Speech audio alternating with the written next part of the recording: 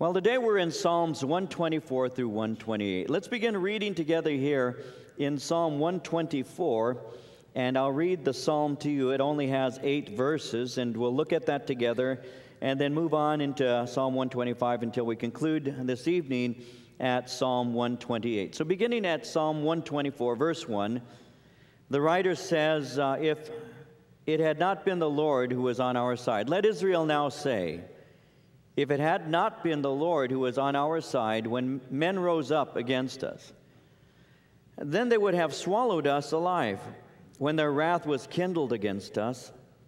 Then the waters would have overwhelmed us. The stream would have gone over our soul.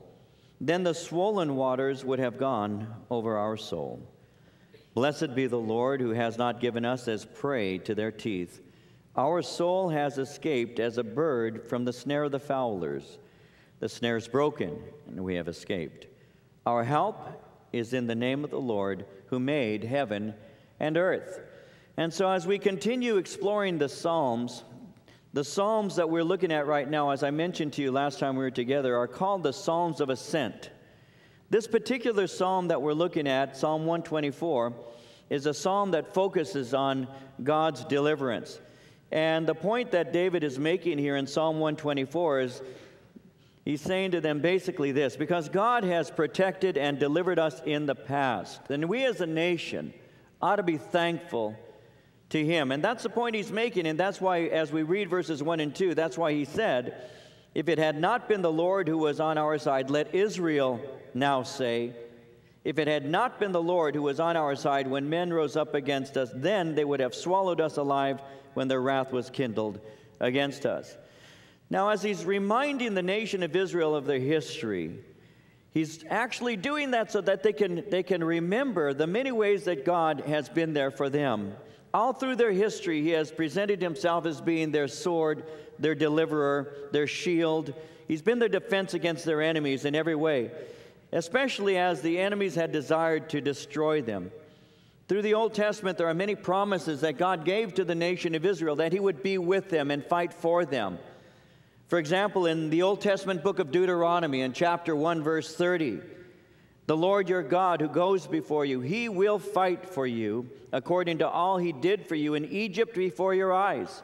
Or in the Old Testament book of Isaiah 43, verses 1 and 2, but now thus says the Lord who created you, O Jacob, and He who formed you, O Israel, fear not, for I have redeemed you. I have called you by your name. You are mine.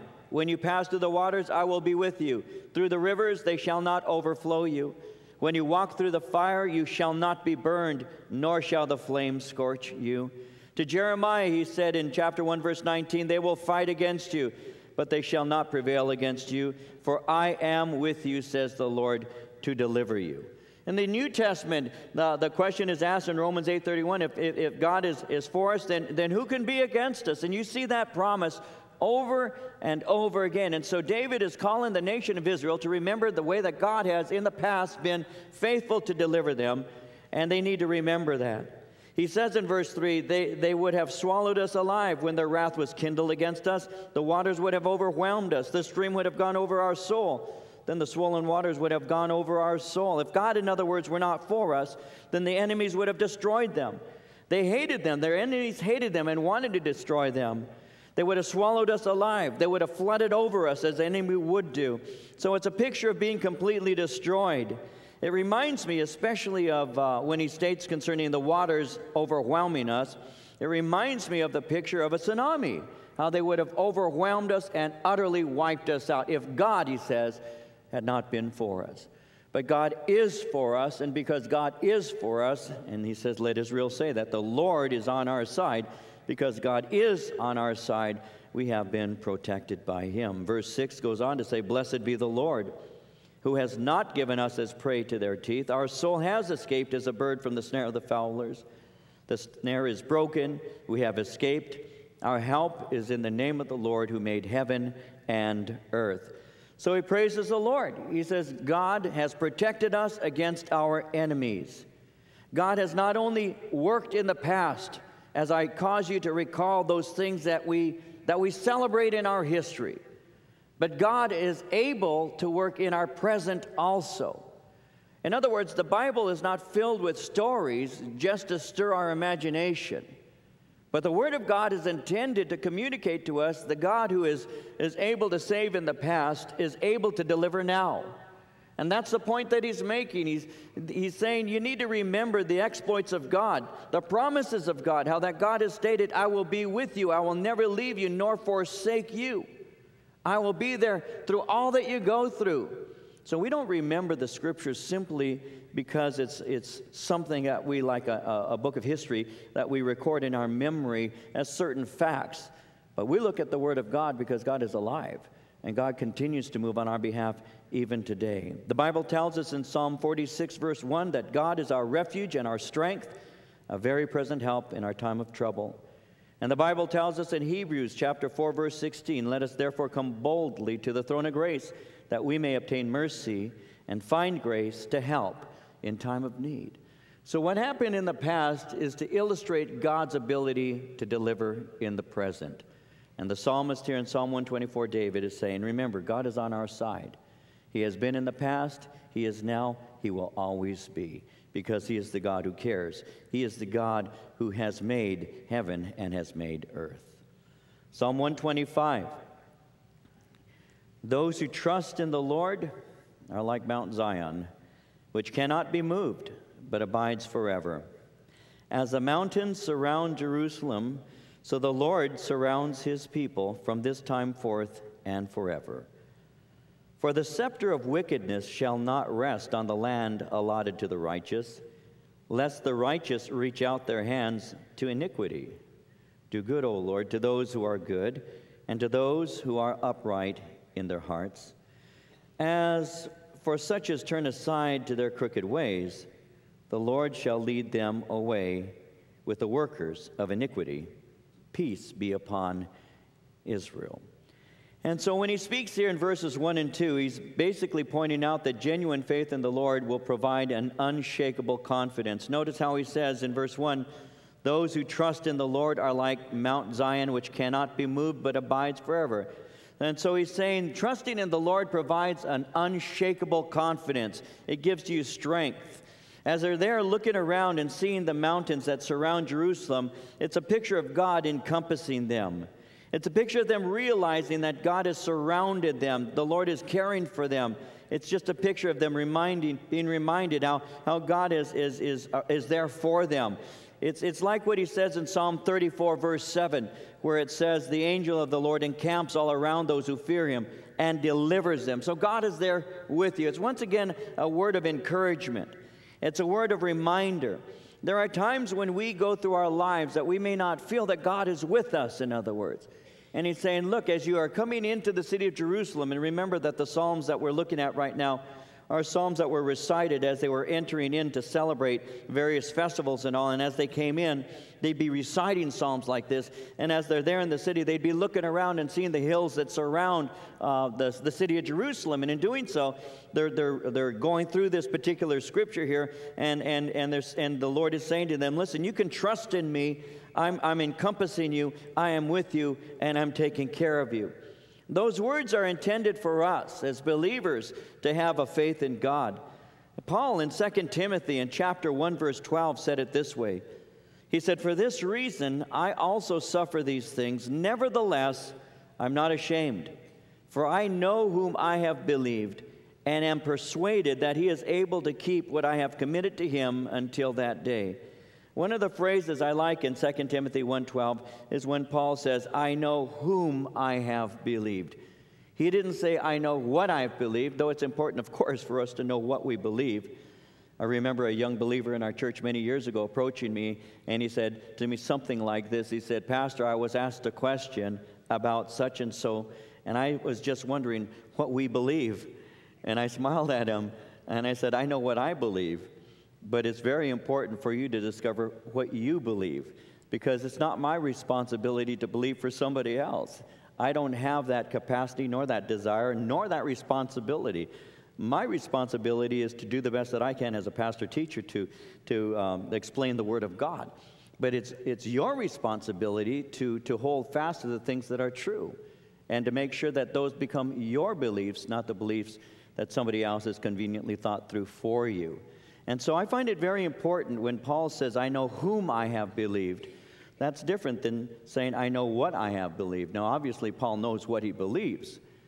But I think it very important for us to realize that eternal life isn't just embracing a set of propositions. Eternal life is having a knowledge of God. Jesus said, this is eternal life in John 17:3. This is eternal life, that they may know you, the only true God, and Jesus Christ whom you have sent.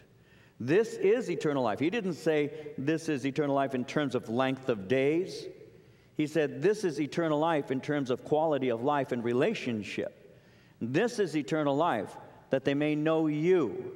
And so what we are supposed to do is not just adhere to a set of propositions or moral codes or things of that nature, which are part of the way that we live, obviously, because you read the Scripture and it explains to you how God wants you to live, and you hold fast to those things. But it goes deeper than that. It goes into relationship. It goes into fellowship. It goes into knowledge of God loving you. You see, when you read this Scripture here and it says those who trust in the Lord are like Mount Zion, he's speaking of a personal relationship that you have.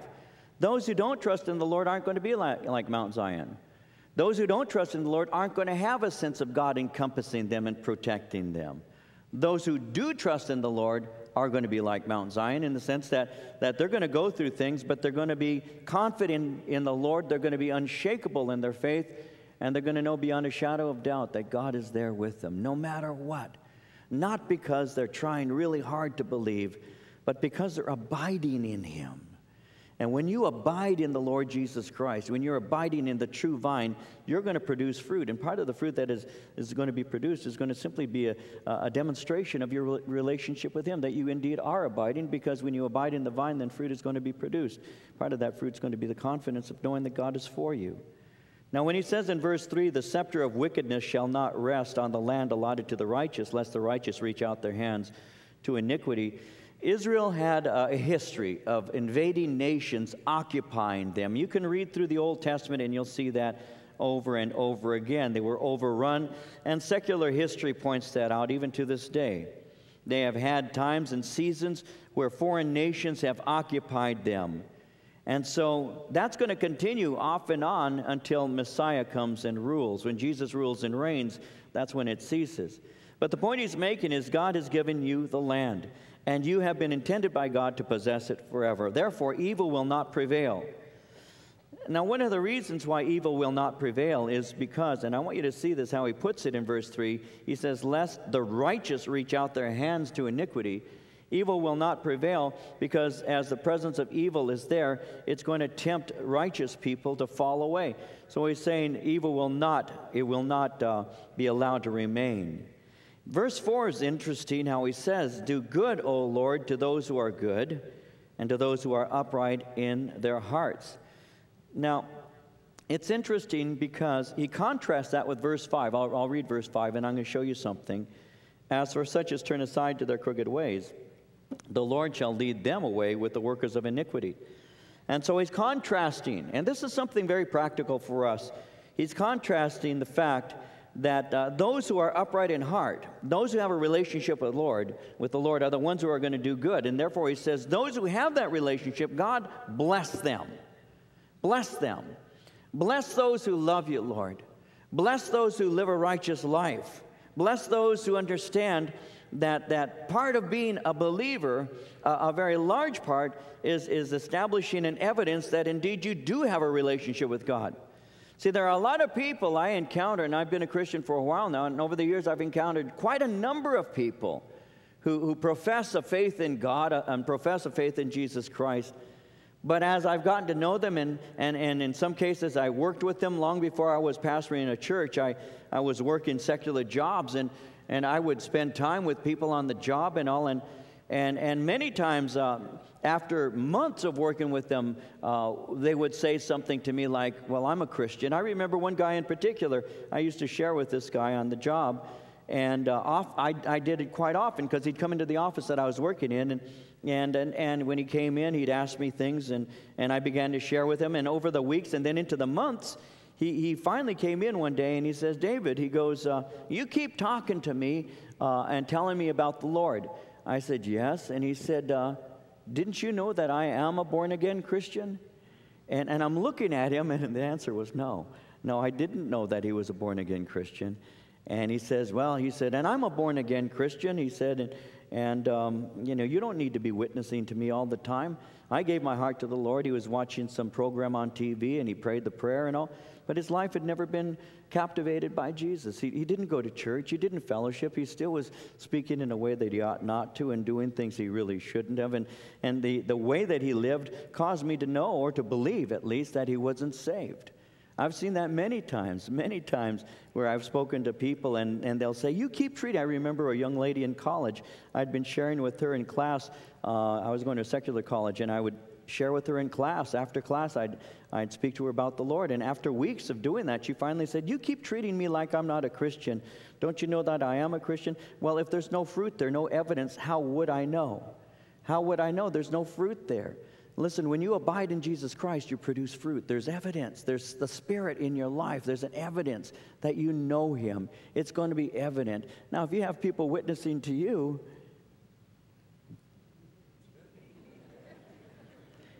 so he says, do good, O Lord, to those who are good and to those who are upright in their hearts.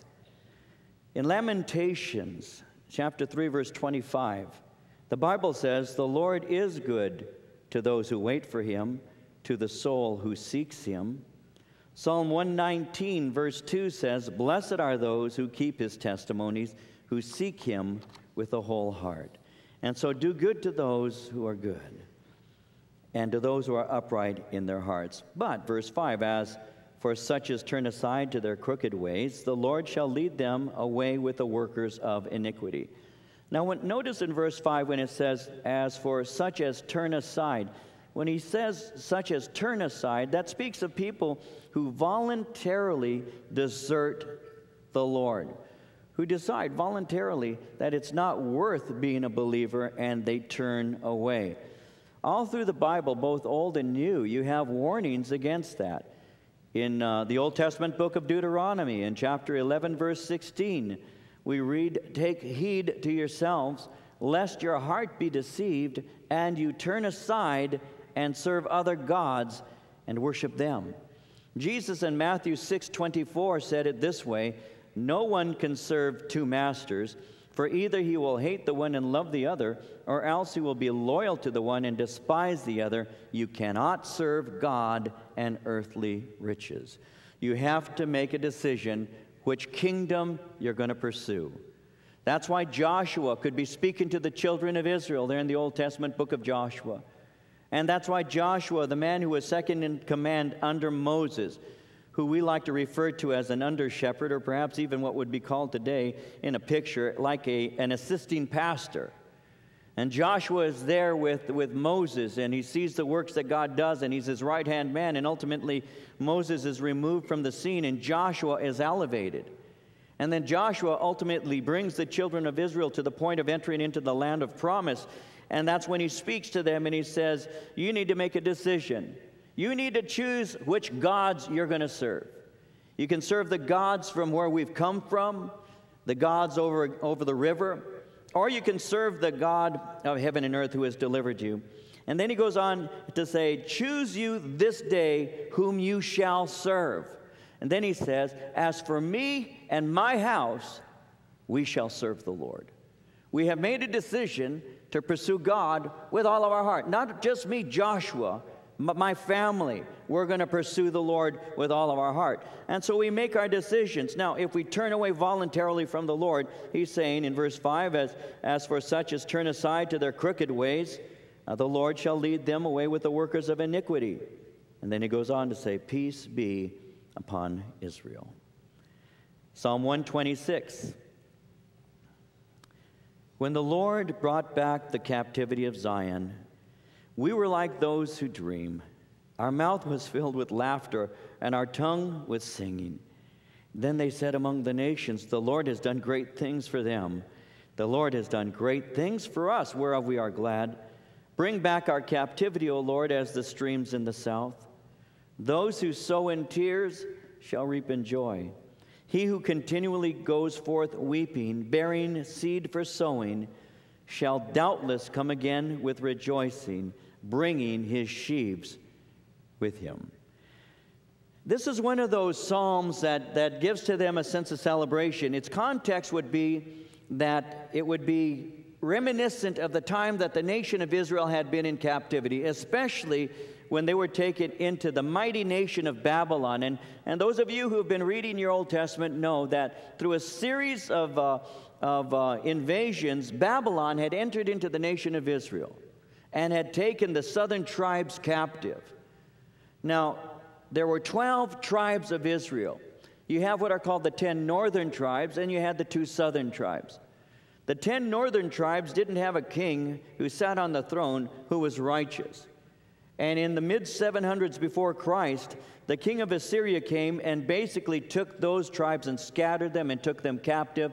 He also brought in some peoples from various lands and repopulated that particular section of Israel. But the 2 southern tribes had occasional righteous kings. And they continued on, and the Lord continued blessing them for over 100 years. But in 605 BC, King Nebuchadnezzar of Babylon invaded. And through 2 more invasions, 597 and 586, pillaged the nation of Israel and took the people out, and in doing so, basically undermined all the strength of the nation. The nation went into captivity, and they were in captivity for some 70 years. When you read the book of Daniel and you look at chapter 9, Daniel is reading through the book of Jeremiah, and he discovers that God had made the statement that he would judge them, but also gave the promise that he would return them to the nation of Israel. And ultimately that took place starting in 536.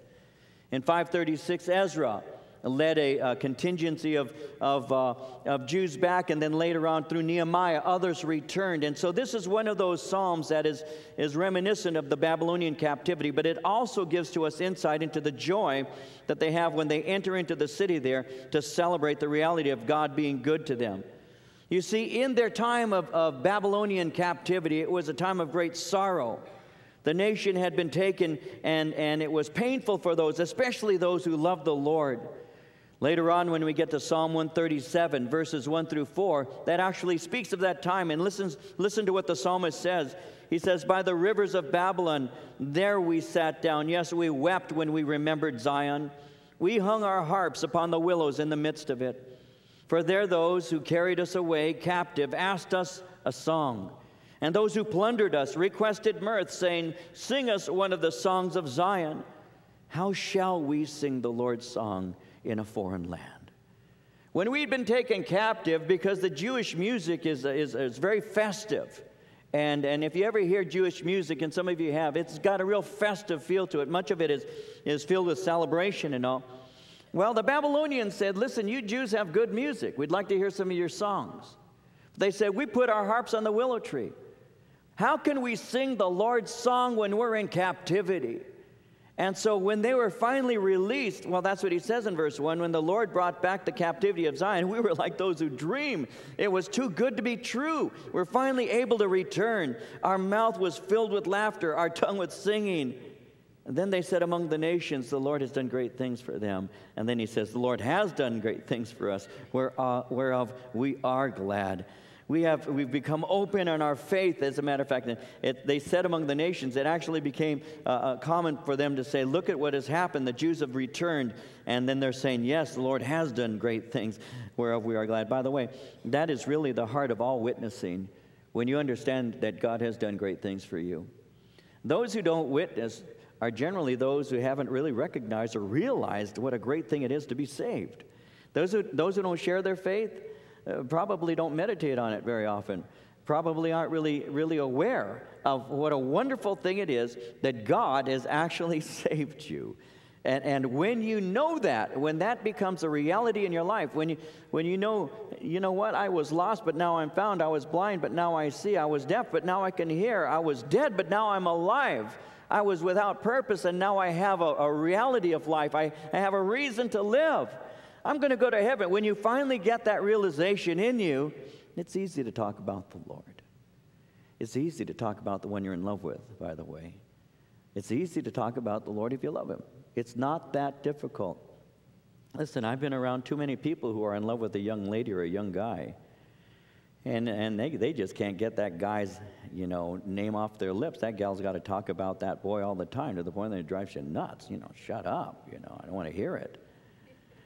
You know what? When you're in love with somebody, though, you do mention them. And you know what? It's an unself-conscious thing. I've been told that I mention Marie almost every time I speak. But I don't realize that. I don't have that in my notes. At this point, talk about Marie. It's not there. It's just out of the abundance of the heart, the mouth speaks. Am I right? What's in your heart is going to come out. So you go to the mall and you find something that you like and you start telling your friends about it. Look, you ought to see what I got. Look at this. This is cool. This is so nice. You buy a new car. What did you do when you got that new car? Did you put it in the garage? Lock it up? Don't want anybody to see it? And after a while, you kind of go in there, turn on the light at midnight and look at it and close up the door. No, man, you drove that pile of junk to see your friends in it. That's what you did. One of my first cars, not the very first car I had was a 55 Chevy. I wish I had it now. But I had a 57 Volvo. And some of you would have no clue what a 57 Volvo looks like. That's how memorable that model was. But I had a 57 Volvo. It was a car that was put together by a friend of mine who actually used it for parts. And then he fixed up his other car and then sold it to me for something like $35. I forget how much it was. It wasn't worth that much. It had different colored fenders and hood, and it blew smoke. It didn't have two seats in the front. It had just the driver's seat, and then the seat. Well, there was no seat next to it. And so what I did is my sister Madeline had, she was a little, at one time she had been a little girl, and she still had one of those little tea sets that the little kids play with, the little tables and the little chairs. And I took one of those chairs, and I put it there as the passenger seat, and I can still remember driving my mom in it, and it was a 3-speed, and on purpose I would shift a little hard so that the seat would fly backwards and my mom would fall into the back seat, and then I'd pick her up. You remember, my mom's here. You remember that, don't you, Mom? Forgive me, okay? I'm sorry, but it was fun. And I would knock my mom back, and then she'd come back up, and it was a blast. It was the ugliest car you've ever seen. It was the ugliest car, but it was mine. And when I got it, I climbed in that car and I drove it to my friend's house, and they said, let's take a ride. And they'd say, no way, that's a piece of junk. I said, it's a great car, let's go. Blowing smoke. I mean, you knew where I was any time of the day. And it was just an ugly piece of junk car. Now, if I'm willing to go out and talk about those things and show those things, why did I do that? Well, I did that because I liked it, because it was what I valued, right? I discovered that when I got saved, that it's easy to talk about the Lord because I like him, because I love him. It's easy to do that. All you need to do is fall in love with Jesus Christ. That's all you need to do. Somebody's saying, well, give me a series of scriptures that I can use and give me some real smart answers so when they ask the questions. I've discovered that when you're in love with the Lord, you're in his word. And when you're in his word gets into your heart. And when his word is in your heart, it's going to come out, because out of the abundance of the heart, the mouth is going to speak. And so it's really that simple and all. And so that's what he's saying in verse 3. The Lord has done great things for us, whereof we're glad, and we're willing to talk about it. He goes on in verse 4 and says, bring back our captivity, O Lord, as the streams in the south. Well, some have returned, in other words, but we need to bring them all back. And please bring back those who are dry and those who are spiritually thirsty. Bring them home too. Now, verses 5 and 6, beautiful verses. Those who sow in tears shall reap in joy. He who continually goes forth weeping, bearing seed for sowing, shall doubtless come again with rejoicing, bringing his sheaves with him. Well, basically the context is the land. The land had been pretty much barren and had been neglected for many years. You see, they've been in captivity, and so the farmers haven't been able to work on their farmland. And so much of it is now pretty fallow, and it's got weeds or it's dried out. It just hasn't been cared for. It's been neglected, and so planting's going to be difficult. The point he's making, though, is though it may be difficult to plant, yet hard work will pay off in the end. When he speaks about crying, In verse 6, he who continually goes forth weeping, bearing seed for sowing, shall doubtless come again with rejoicing, bringing his sheaves with him. I believe that that simply is a way of picturing the labor and how difficult it can be, but also it has a spiritual application. And let me give you that application as quick as I can. Tearful labor over a barren land produces a great harvest. There are people that are in a dry and thirsty place. They're called unsaved. You have the good news in the gospel that gives to the thirsty person a spiritual drink. Jesus said that the Holy Spirit was like water, living water, that would gush out of you. Jesus promised a woman at a well in Samaria that if she were to drink of that water of that well, that she's going to thirst again. But he said, but if you drink of the water that I shall give you, you shall never thirst again. In spiritual labor, and this, by the way, these two verses I memorized about 30 years ago or longer now in one of my doctrines classes. And our professor pointed something out that I've never forgotten. And I'll say it this way. If you want to see effect in your service to God, and I'm assuming that every person who came here tonight, I mean, you had to come through the rain, and many of you worked all day, and you still came on a Wednesday night. I'm assuming that you have a hunger for Jesus Christ. You wouldn't do that for any other reason. And so let me give to you something that will help you in your service to God. And I've said it in a variety of ways, but let me say it this way, because it's most effective this way. I really believe that you become effective when you learn to cry for those who are unsaved. I really believe that God honors your tears. I really do. When you begin to honestly look at your grandmother or your grandfather, or you begin to look at your mom or you look at your dad, you look at a husband or you look at your wife, you look at your kids or you look at your brother or your sister. When you begin to look at your co-workers and realize that, yeah, they can be mean, and yes, they can gossip, and yes, they can be very terrible to work with and work for. There's no doubt about it. Sometimes they're very difficult to work with. But when you begin to realize that the reason they're that way is because they have no hope in this world and no hope for the next one, when you begin to realize that they're lost and that they do only what is natural to them, and when you begin to realize that if you're living for Jesus Christ on the job, well, you're a light. You're a living light in a very dark place. And one of the things Jesus taught us is that light has a way of exposing darkness. People don't come to Christ because they enjoy the darkness.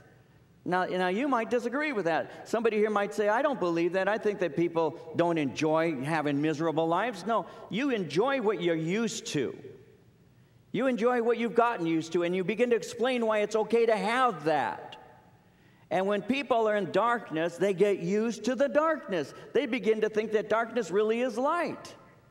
But here you come onto the job site, and you've got a happy spirit, a joyful spirit about you. You start sharing some things. You don't go through the things that they're going through and all because, man, you got saved, and you were pulled out of that a long time ago, and they can sometimes resent you. They might even gossip about you, and then you go home, and you're hurt, and you're thinking, when are they going to get it? How come they don't understand? Well, they can't understand because they're walking in spiritual darkness. They can't understand because the life that they have is the only one they think they're ever going to have.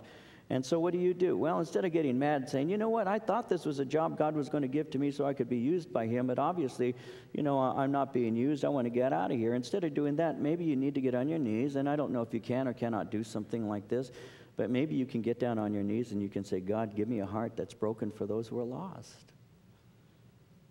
God, help me. God, help me to feel the feeling of their infirmity, and God, help me not to forget where I came from. God, help me to remember that I'm no different than they are, except by your grace and your goodness. And let me tell you something, and this isn't a popular thought. As a matter of fact, I can be honest with you. I was teaching at a pastor's conference many years ago, and as I was sharing at a Calvary sectional pastor's conference, as I was sharing at a certain point, I was sharing how the Apostle Paul said to the Ephesian elders that I was amongst you in tears. I shared with tears. You know what manner of life I've always lived amongst you. And he begins to speak concerning the humility and the way that he served. And he said, and I served amongst you with tears. And when I shared that, my heart was pierced. And I welled up with tears. And I said, you need to have a heart that's broken with the things that breaks the Lord Jesus' heart if you expect to be used by God. And later on, some of the pastors were upset, wondering, why does David cry? He doesn't have to cry. These are pastors. These are pastors who don't understand that until you put yourself in the place of somebody who's lost, until you feel their pain, until you understand their sorrow, then you're going to have a self-righteous attitude, and you're never going to reach them. But if you remain close to where you came in, not that you want to go back, but just never forgetting, then even though I've been a Christian for a while now, I haven't forgotten. I haven't forgotten what it's like to be a drunk. I haven't forgotten what it's like to have nobody that I felt really loved me. I haven't forgotten what it's like to wake up in somebody's backyard drunk and not know how I got there. I haven't forgotten so much of what I went through and what I did to myself for so long. And that's why I can talk to people and they'll tell me where their hearts are, and they know they're not getting judged by me because I understand that, but I also know the solution. And it's Jesus Christ who transforms lives. And if he transformed mine, he can transform yours too, because he doesn't love me any more than he loves you.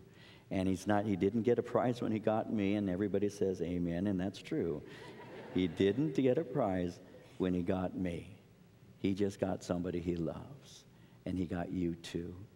And if you can go forth weeping, bearing precious seed, you shall doubtless come again rejoicing, bringing your sheaves with you. There will be fruit in your labor because you have the heart of Christ, who looked at the city of Jerusalem and wept because they didn't know their day of visitation. The heart of Jesus, who stood by a tomb where a dear friend named Lazarus had died and was buried. And the scripture, the smallest scripture I know of, just simply says, shortest verse just says, Jesus wept. Behold, was the response, how he loved him. Why are you weeping, Jesus? Jesus, you're going to raise him from the dead, and you know that. In a moment, you're going to say, remove the stone. And then you're going to have to argue with them because they're going to say, well, Lord, he's been in there for 4 days, and he stinks by now. Remove the stone. You know that you're going to do a work, and yet you're weeping. Why are you doing that? Because of what sin does to people. Because the wages of sin is death. That's why. And Jesus came to roll away the stone from our hearts and our lives that we might have his life. And when we understand that, and when we begin to say, Lord, I'm willing to be touched with the feelings of others' infirmities, if that means that I'll have a ministry of compassion, then God will bless you. But if we have this aloof kind of mentality where how can they do that? And why don't they learn? We'll never be used really by the Lord because we're no longer their helpers. We become their judges. And at that point, we have no ministry. We need to be soft in these things, guys, because, you know, even as I'm watching young people, I'm growing to realize I am older. I'm growing to realize that, and I can generally tell that by a variety of things, including what I think is acceptable in ways of dress, what I think is acceptable in ways of music. And when I hear the boom, boom, boom, you know, I go, oh, man, that gives me a headache. And I forget that I used to play Led Zeppelin at the top, you know, and my dad would walk in and say, that gives me a headache, you know. And I look at some kid with spiked hair and piercings all over that have to cause pain. And I look at that person, and then I remember my dad, when are you going to get your hair cut? And it keeps me going. It keeps me remembering, you know what? No different than me, looking for some answers in life, trying to be themselves.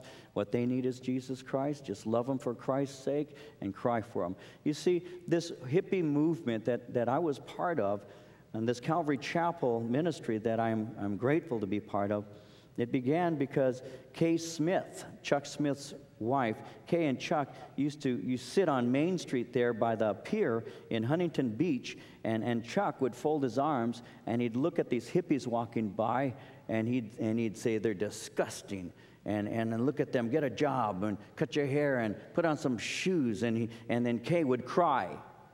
She would cry. And she'd pray for them. And Chuck would sit there looking at these kids that he thought were just the worst kids you could possibly be. Look at them.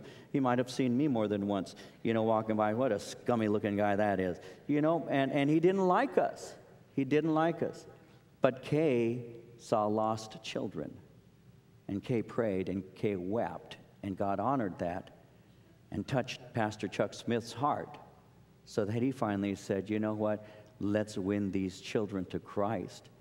And some of the Calvary Chapel pastors that you know of, well-known guys like Greg Laurie and Mike McIntosh and others like that, the Steve Mazes, were hippie kids who were into the drugs and into everything, that were ambushed by the love of God and through the tearful prayers of Kay Smith and eventually Pastor Chuck Smith. So that kids like me were not kicked out of churches when I came walking in barefooted with long hair, loaded, and having been drinking. And I was not kicked out of Calvary Chapel, Costa Mesa. I was welcomed. And I sat amongst people like that, and I was ambushed by the Spirit of God. And it didn't have to be called Calvary Chapel. It could have been called any other name. Emmanuel Christian Fellowship. Didn't matter. The name did not matter. The Spirit was there. And Jesus was there. And that comes because people pray and say, God, save them. That's how it works. Moving on, Psalm 127. Unless the Lord builds the house, they labor in vain who build it. Unless the Lord guards the city, the watchman stays awake in vain. It is vain for you to rise up early, to sit up late, to eat bread of sorrows, for so he gives his beloved sleep. Behold, children are a heritage from the Lord. The fruit of the womb is his reward. Like arrows in the hand of a warrior, so are the children of one's youth. Happy is the man who has his quiver full of them. They shall not be ashamed, but shall speak with their enemies in the gate. Well, as you look at this, you have a couple of applications. Obviously, one, it may simply speak about the reality of construction and protection. And so you can see in verses 1 and 2, when he says, unless the Lord builds the house, they labor in vain who build it. Unless the Lord guards the city, the watchman stays awake in vain. It's vain for you to rise up early, sit up late to eat the bread of sorrows, for he gives his beloved sleep. And so what you see here is you see a very basic thing. Without God's grace towards us, those things, trying to build and trying to protect and trying to eat, all those things are pointless. They're done in vain. It also, though, has an application about building a family, because a house in the city can represent home and it can represent children. So it requires God's assistance and protection to successfully raise a family. Verse 2 seems to point that out. It is vain for you to rise up early, to sit up late, to eat the bread of sorrows, for he gives his beloved sleep. What we are requiring is complete dependence on God. Listen, if you want to raise your kids right, then it requires complete dependence on God. It requires for us to understand that if we pursue things, and we can pursue things, I mean, we can pursue whatever it is that we eat or whatever it is that we want to drink, we can pursue those things, but in doing so, we're going to ultimately lose our children. What we really need to do is we really need to value them.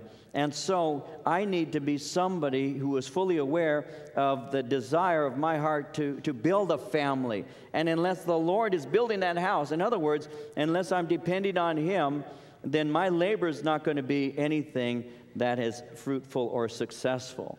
When he says in verse 3, children are a heritage from the Lord, the fruit of the womb is his reward. Children born in a godly family are a blessing in that they receive the faith and pass that faith on to other people. You see, a Jewish man wanted not just a son, he wanted many sons. But not only did he want sons, the Jewish man wanted godly sons. He wanted sons that could take the faith of Israel and give it to his own children, which would be the man's grandchildren. When he speaks concerning having a quiver full of children in verse 5, it's simply speaking about a house full of children. And a house full of children can be a protection in a variety of ways. We live in a society, we live in a time when some people don't seem to understand the value of children from a fellowship kind of aspect. I have seen, and I have to be careful not to go too long on this particular subject, but I have seen some who don't value their children. They really don't. I have met women who have had children not because they want to have children so much as perhaps to prove that they can have children. I don't understand it. And sometimes children are being born to young ladies because the young lady is lonely and wants to have a child almost as if she needs a toy or something that won't leave her. And I've seen that. And I've also seen that in some circumstances, I have heard the young ladies who have said, my boyfriend, because they're living in a gang kind of situation, my boyfriend may not survive, and I want to have someone to remember him by, and they have children by their boyfriend because they're expecting their boyfriend, to one day be killed on the street. I mean, that's true. Some of you may not believe that, but some of you know exactly what I'm talking about, and you know it is true. That's what happens in some places. And those are actual conversations and things that I'm aware of, you see. You know, my boyfriend may not make it back. I want to have a child with him, so I will always have a part of him in my life because he may not make it back. He may not living on the streets that we live on. And that's the truth. That's what happens. But in a way, what it is, it's looking at children as in a way that God doesn't give to us any indication that that's good. He says, listen, children are a heritage of the Lord. The fruit of the womb is his reward. And blessed is the man who has a quiver full of them, because they are a form of protection in some ways, remembering in the Jewish society that they really didn't have what we would call any kind of retirement benefits. There wasn't some kind of IRA or even a Social Security system of any sort. What you had is you had your children, and your children ultimately would care for you. So if you had many children, the children would work and produce income and take care of you. That's how it worked. That's how it was designed to work in the Jewish economy. So if I'm a man and I have my boys had a responsibility of caring for dad, and they would. And so blessed is the man who has a quiver full of them, meaning he's got a lot of sons, because those sons will provide a lot of income for him, so his old age will be comfortable. They're honoring their father by caring for him. Not only that, but there are going to be times when he needs someone to come to his defense. When you're a younger man, you pretty much take care of yourself or do the best that you can. As you grow older, you begin to realize that you're not as strong as you once were. It's nice to have some big sons around to take care of you. Sons who will stand up and say, no, this is my father, you respect him. When he speaks concerning their being at the gate, in verse 5, they shall not be ashamed, but shall speak with their enemies in the gate. In other words, your sons will come to your defense. The gate is a place or a picture of where civil matters were discussed and resolved. And so they'll come alongside of you to speak a word of defense for you. And so children are a heritage from the Lord. The fruit of the womb is his reward. The Lord wants to give to us, in other words, godly children. And what a blessing it is when we do have godly children. Now, of course, an ungodly child produces a broken heart, but a godly child is a wonderful child to have. And finally, Psalm 128, blessed is everyone who fears the Lord, who walks in his ways. When you eat the labor of your hands, you shall be happy, and it shall be well with you. Your wife shall be like a fruitful vine in the very heart of your house. Your children, like olive plants all around your table. Behold, thus shall the man be blessed who fears the Lord. The Lord bless you out of Zion, and may you see the good of Jerusalem all the days of your life. Yes, may you see your children's children. Peace be upon Israel. And so a faithful person finds prosperity as a result of their physical labor. That's what he says in verse 2. He says, when you eat the labor of your hands. You see, the foundation of the relationship, the foundation of God's blessing in verse 1 is fearing the Lord and walking in his ways. And so if I want to have a life that is blessed, if I want to have a family that is blessed, it's going to be the result of me walking in the fear of God. The fear of the Lord provides an atmosphere in a family of respect and provides an atmosphere of love. Proverbs 14:26 says, in the fear of the Lord there's a strong confidence, and his children will have a place of refuge. Proverbs 22 verse 4 says, by humility and the fear of the Lord are riches and honor and life. So when you're walking with the Lord, you're obedient to him. And in obedience, God blesses you. And that's the point he's making in verse 2 when he says, when you eat the labor of your hands, you shall be happy and it shall be well with you. Now, in verses 3 and 4, he speaks of your wife and your children. Your wife's going to be like a fruitful vine, and your children are going to be like olive plants. In other words, it's a picture of a family gathered together. When you have your meals together, and you've got your wife there, and you've got your children at the table, and it sometimes can be stressful, around Thanksgiving especially. But when you got them there together, I don't know, there's just something about that. There's just something about being with your family. It's an enjoyable thing. A couple days ago, we had the opportunity, and this goes along with your verse 6, you may see your children's children. Just the other day, I forget what day it was, I think it was Monday, Marie, my wife, had our grandson Josiah.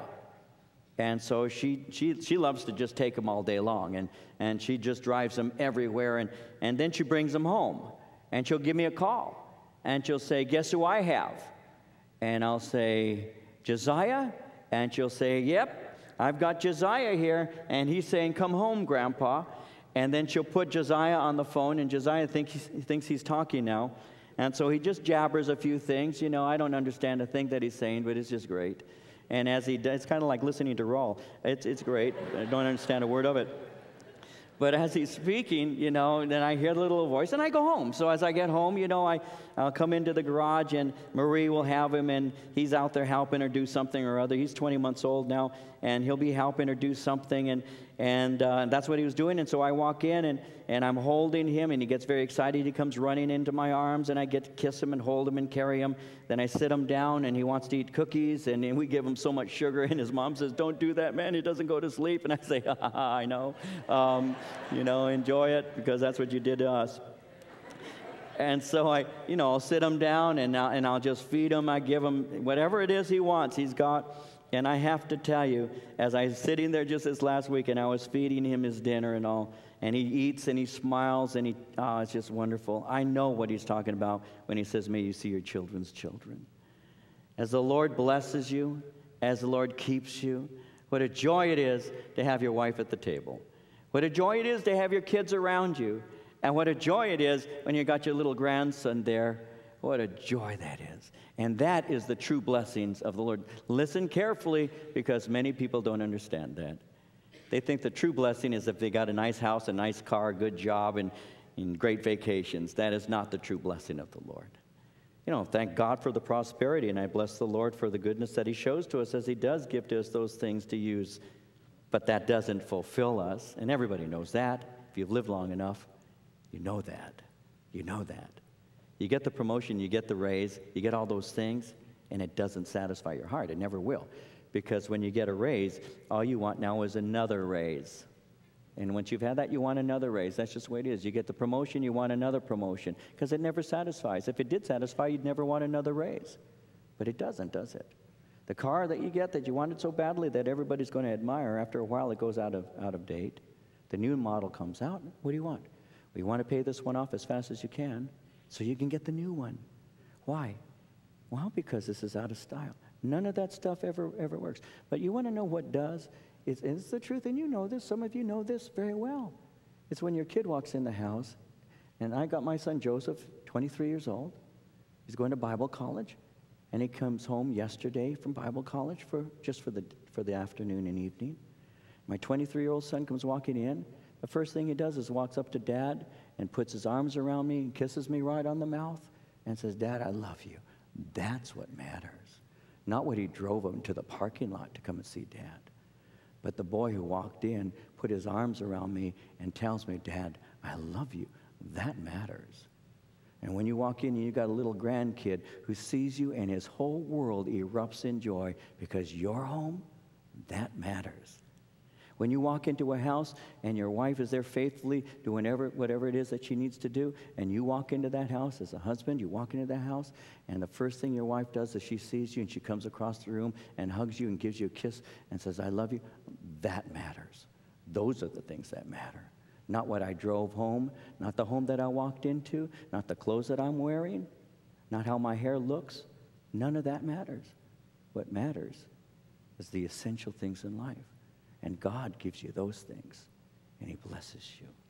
And there's nothing like being at a table with a family that's in love with the Lord and in love with each other because of him. Nothing like it. And that's what brings peace.